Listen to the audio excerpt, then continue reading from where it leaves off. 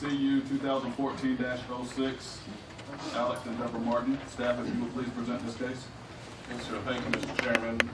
This is a request by Alex and Deborah Martin for a conditional use permit for an accessory dwelling unit in R15 zoning. The property consists of a little over 8/10 of an acre. It's located at 602 Pine Point Circle. This is along the east side of the road, about 180 feet north of the eastern segment there, or the eastern intersection with Spitfire. Property is located in established residential in terms of character area. It's a heavily forested neighborhood, and it's all single family. We discussed this at length at the work session. There were supplemental standards for accessory dwelling units. They govern how the primary dwelling unit is occupied. They govern the maximum size that an accessory dwelling unit can be. It also allows a possibility that such a unit be detached.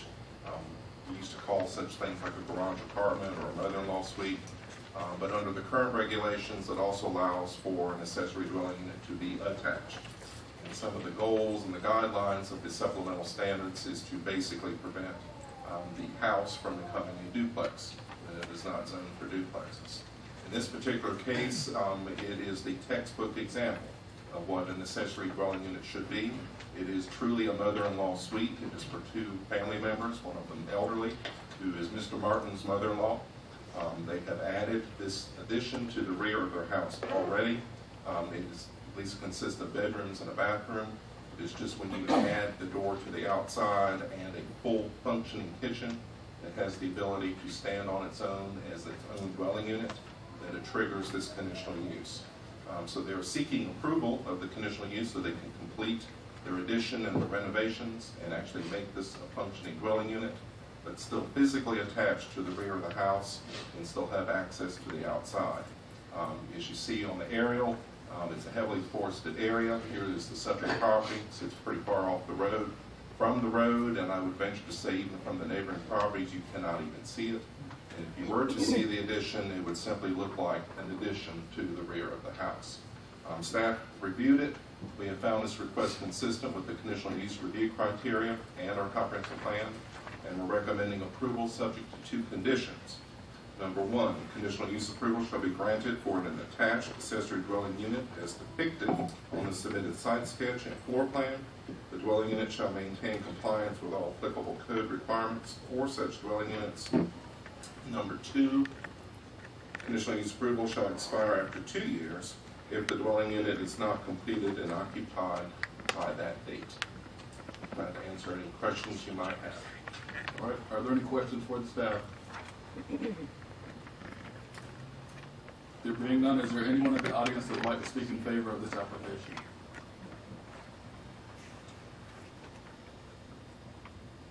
Is there anyone in the audience who would like to speak in opposition to this application? Yes, two of us.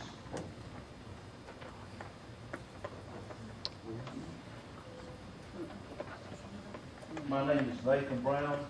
Please come speak to at the podium.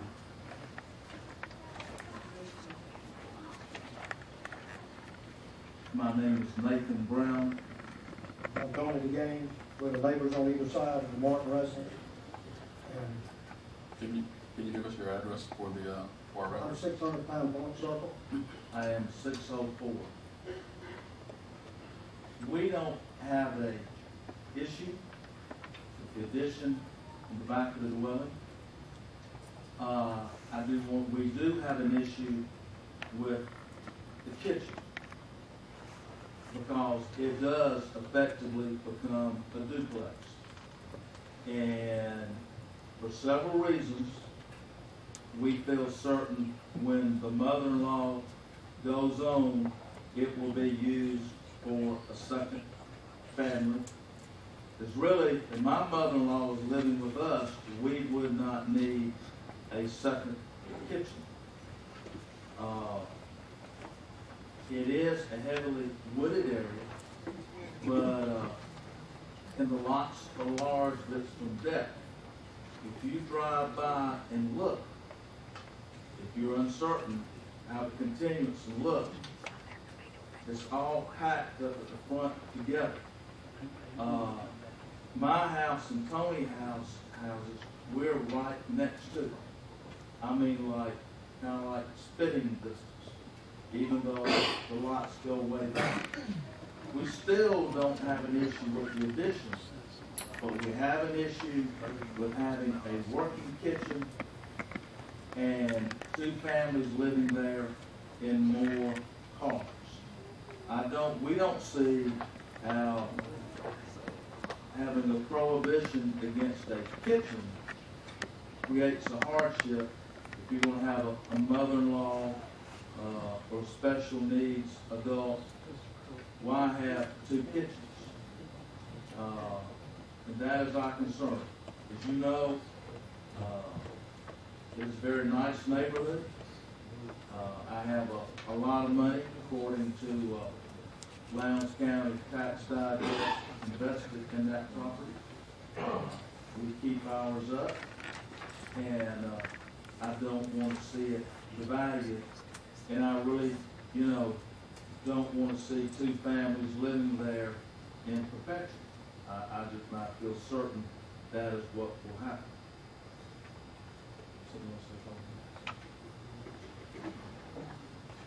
Are there any questions for the speaker? I got a question. So if I hear you right, you don't have a problem as long as it's his mother-in-law living there. It's just at the point she's no longer living there for whatever reason, you don't want another family moving in. That's correct. Okay. Our problem is having a kitchen. And our neighbor is adamant about having a kitchen. Why is he so adamant about having a kitchen? If my mama comes to live with us, I'm not going to put in a new kitchen for her. We don't really want to pick a fight with our neighbor, but we think that's a lot to give up. And it's, it's a nice area, and we enjoy it. And you get the little pinpricks in neighborhoods, period. And I think you're making, the staff recommends approval, but it is a very special neighborhood. In a lot of ways, you look at who our neighbors are, and it's obvious.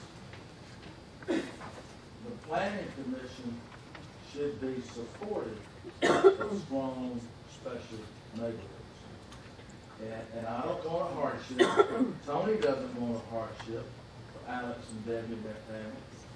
I don't see that they'll still have their kitchen. And I can't believe that elderly lady's going to need a kitchen of her own. She's not going to do a lot of cooking. It's not like it's Taj Mahal, and she's going to have to go 1,500 feet to get to the kitchen. So you don't have a problem with the way it looks on the outside already, so it's not going to change anything. Well, it's already there from what you're saying, right? It was there, and it was built before we got any notice, which tells me their application for permit did not divulge the kitchen. They had obviously, is that true, Matt? They submitted for building permits to add on to the house in terms of bedrooms and bathroom and living room. It's the full kitchen that triggers this. Yes. So, and the kitchen was found in inspection, I presume? No, they came and talked to us. This was many weeks ago. But, and truthfully, it did that, I understand about the mother-in-law and all of that. Knowing a little something about construction and all, Franklin Bailey would know more. I think you're better off to go get another house than add on, but they chose to add on. And, that's okay. But when you talked about outside entrance and you talked about a full kitchen, that's duplex, folks. That is what it is. And think long and hard before you make a recommendation. And we're in there very tight. The 3 driveways are just, right like that? Real close. And the front of the lots all go out high shape. Okay, but as long as it was just the mother-in-law that was in there, you wouldn't have a problem. We have a problem with the kitchen, Okay. with the kitchen. Okay. Is that, No further questions. I mean, we don't have a problem with the addition. We have an issue with the outside door in the kitchen, because then you can have another family living there. And let's face it, when it's done, after the mother-in-law is either passed away or moved, it's done, it's there. And it's really not set up. You look at that, you shouldn't have 4 or 5 cars over that. That is an issue in a lot of neighborhoods. Any questions? Any other questions for the speaker? We appreciate your time. Is there anyone else in the audience who would like to speak in opposition to this request? Please come forward to the podium, state your name and your address. Not opposite. That's the applicant, Mr. Chairman.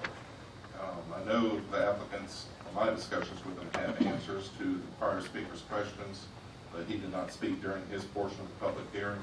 All I know is what he told me, but I do know that the family has reasons for the dwelling unit to have a full kitchen.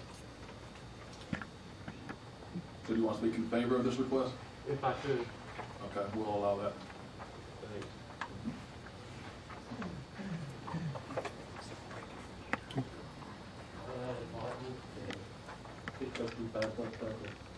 I understand what you're saying. I have no problem, and it's not a problem with me as long as they never be able to rent it because the way to restrict it. And my mother-in-law is not here to take the kitchen out. We have special needs back there they're not aware of. We have a handicapped brother that lives with my mother-in-law. And her husband recently passed away. She's way out the country. We're trying to move her into town with us, to take care of her. That's why we another dwelling. Time is the best to see to get it done. We didn't try to hide anything. Nobody came by and said, "Ooh, there's a kitchen." We applied to go ahead because we accepted either way. But we have no problem with it never being able to rent it to anybody else. There's a way to put a restriction on it. Or I could never transfer title without taking the kitchen out. All with my mother-in-law is not really saying wrong, we'll take the kitchen out. For me, the reason we wanted is because he is on special diets. There are concerns. They are written on sometimes. Just the normal stuff. But we're not trying to do a duplex. And if there's any way we can prevent us from not being able to do one in the future, we'll agree to it. Any questions for the speaker? Okay, we're calling it a mother-in-law suite, but is it, you say it's is it your mother-in-law that's moved in? Yes. And it's with your brother? Or brother-in-law? Her son, brother-in-law. Her son, brother-in-law, okay. All right, that's all, thank you. Any other questions for the speaker? No, we appreciate it.